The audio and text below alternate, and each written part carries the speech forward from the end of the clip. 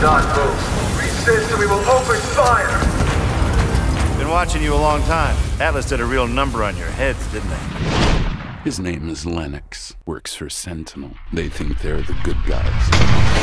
Hello everyone, this is Scott Lowe from Activision, and I am here in Los Angeles where none other than Bruce Campbell himself is recording his lines for the next DLC for Call of Duty Advanced Warfare. What I needed was a team of people who know how to fight these things. I got to talk to him about killing zombies, what it means to be in the game, and more, so check it out.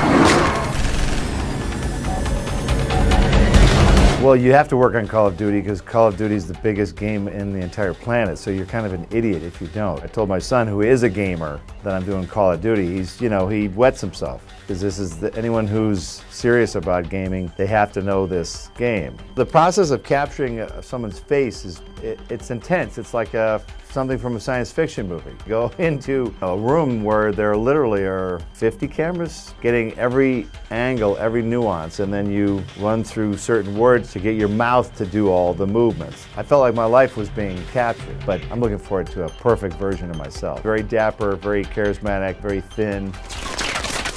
Horror used to be very on the fringes. It's just like a roller coaster. You come racing down and you think you're gonna die. At the very bottom you go, we're not dead.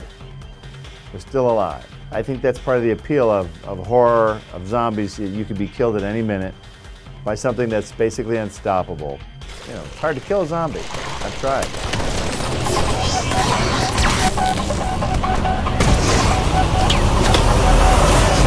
So there you have it, Bruce Campbell in Call of Duty Advanced Warfare. For all things Activision, be sure to check out the Activision Games blog and be sure to follow Call of Duty and Activision on Twitter.